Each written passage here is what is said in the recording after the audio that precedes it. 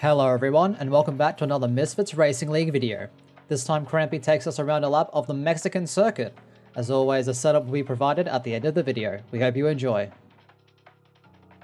So, the Autodromo de Hermanos Rodriguez here in the heart of Mexico City, 4.3 kilometers, 2.6 miles, and 17 turns, as well as 3 DRS zones to help with overtaking. We are now approaching the first of those 17 turns, braking just before the 100-meter board on that left-hand side. Fourth gear through this entire section, just trying to utilize the curbs as much as you can to really open up the corners and carry as much speed as possible.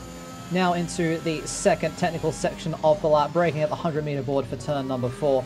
Third gear, keeping it there in third to prevent the rears from stepping out. Short shift up to fourth to just prevent the rears from snapping out yet again. And then through the double apex of turn number 6. Now into the S's for turn number 7, 6th gear. You just really want to utilize as much of the track as possible. Careful of those ripple strips throughout this entire section and be careful of those white lines as well.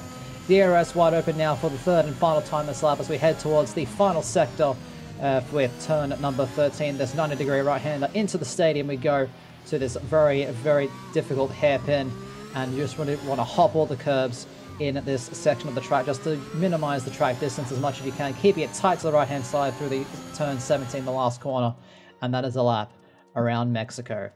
Thank you for watching another Misfits Racing League video. The setup used is on your screen now, so feel free to pause and copy it down to get yourself up to speed as fast as possible. If you like this video, click that like button and subscribe to the Misfits for more F1 2021 content.